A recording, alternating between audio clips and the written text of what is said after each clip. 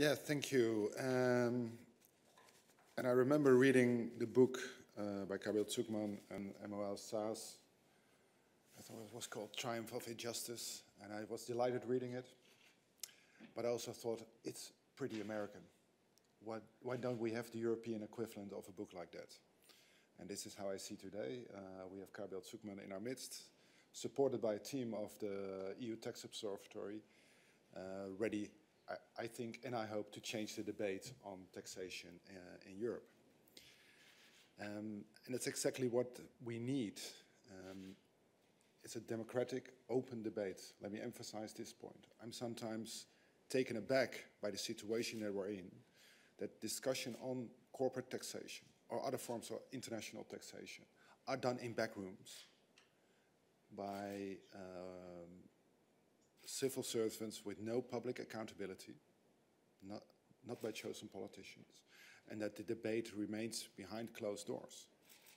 Whereas, in my experience as a politician, taxation is not a technical issue, it's a very political and very social issue. And usually are an important part of the public debate. When it comes to international European taxation, that's sometimes difficult.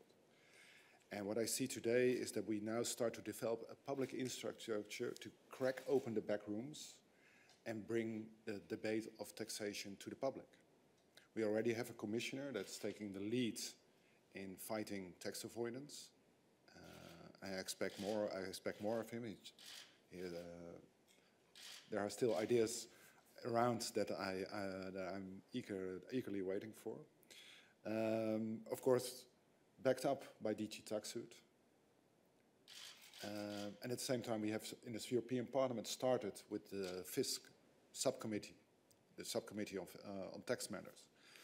And we're the only parliament now in Europe that are dedicated to European and international taxation.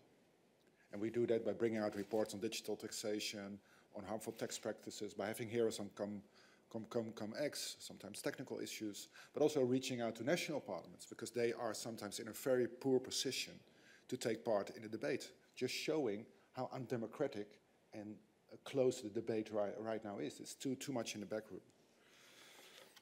And joining this infrastructure today is now the EU Tax Observatory. And I think what we need to make the debate more public and therefore more political is facts, figures, data, research, analysis, debates about that. That is one way to open up, and I think that we now have a constellation that should not be just Brussels-based, but also very much European in its outreach.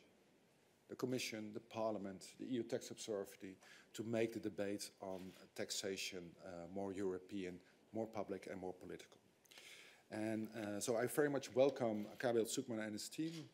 And I would also like to thank Sven Giegold, who had a very good idea to, because we had a discussion in the last mandate with then Commissioner Pierre Moscovici, how we needed to reinforce the research infrastructure.